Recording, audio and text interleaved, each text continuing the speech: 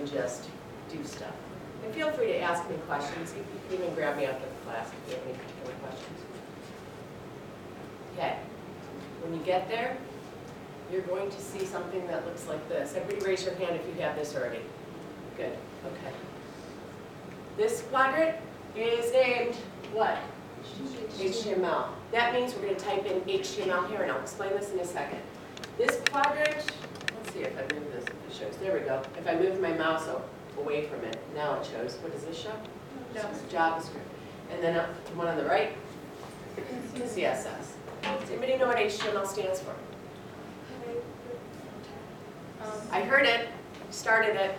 Hypertext, that's the first, that's the H. M is markup language. Hypertext markup language, right? HTML. I want to tell you, look up beginnings of HTML when you get home, okay? Look up why it was meant, what it was originally meant for. I'll ask you next time. CSS, anybody know what that stands for? Yeah, that's a little more obscure, right? Cascading style sheets. Cascading style sheets.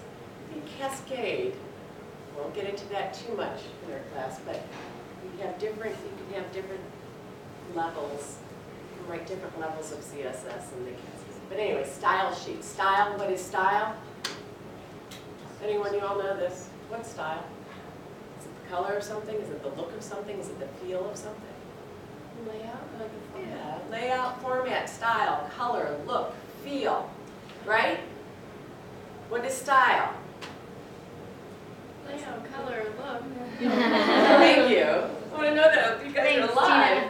They're a really quiet group. I know, I'm going to bring it out. They're going to talk with me. In JavaScript, I just told you a little bit about, right? This is more like code. These two are a little different than other languages. HTML is used for every single web page. Every single web page that you ever go to is made from HTML. It might be made with something to produce HTML, but it all boils down to HTML. JavaScript's a language that can be run in a browser. Every single modern browser has a JavaScript interpreter in it. And CSS are in modern browsers as well. So this is where we write our sort of code. Well, I'll show you in a second. We're just going to dive in. This is where we write our style, and this is where we write our interaction. So let's go here. I'm going to start you off, and it's going to yell at me because it's going to say it's already in here. But every single HTML5 document, I'm just going to start off with HTML. Starts with this and ends with this. And it's going to yap at you. No need for the HTML tag, it's already in the output, but I want you to see it. I want you to tell me some of the things you notice about HTML already. I'll give you another tag here that I'm going to put inside this HTML sandwich of sorts. Okay? I'm going to put body after that.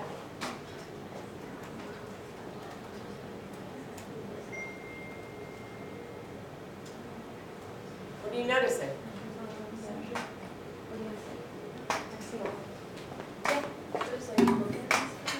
Yeah, that's a good way to describe it. They're like bookends, right? How would you define this bookend? If I couldn't see, and you could just tell me, well, you start with this. This is the pattern, Melanie. What would the pattern here be? Tell me the pattern of these bookends. Go ahead. So cute. Like the first one doesn't have a slash, and the second one has a slash? Yeah. What kind of slash is it? Because I can't see anything. Like a Forward slash, yeah, forward slash. And then what else can you tell me about it? Yeah, one has a slash. What else? Because I can't see anything. You have to tell me. mirror. They're mirrored. What are they made up of? What kind of characters are up here? What's going on? Letters and symbols. Letters and symbols? What kind of symbols? Words. What else? Carrots. Say again, curly bracket, what kind of brackets? Are those carrots? No, carrots are this. Oh, right. This is less than greater than sign. Oh. I know, isn't it weird? enough context like this, you're like, what is that? I know it. Yeah, or you could just do this and I'll understand what you're saying, because something you did. Yes. So you noticed that, right? If I'm going to tell you, there's a tag, these are all called tags, they're also called elements, called H1. How would you tell me how to write that, given this pattern? I have an HTML tag, I have a body tag, now I want to put in an H1 tag. Can you tell me how I might write this? Where would you put it? Yeah, I just want to know, I'm going to put it right here, yeah? I'm going to put it right here. Go ahead. Use the less than and then. Less than, and then what? Because I can't see, Then I'm just write listening to you. H1 H1, and then greater than. greater than, and then- below it, two space. and then what? Below it, like enter. Then enter. Make it even.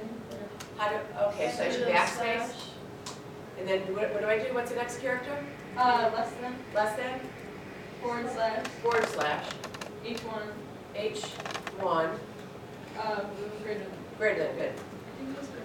You guys got it. Yay. I just did it. Well, how come it's like, why do you have to mirror all of that? Ignore Because that for a it says it to second. open and to close it. The backslash tells it to close. But are there, so you can do symbols that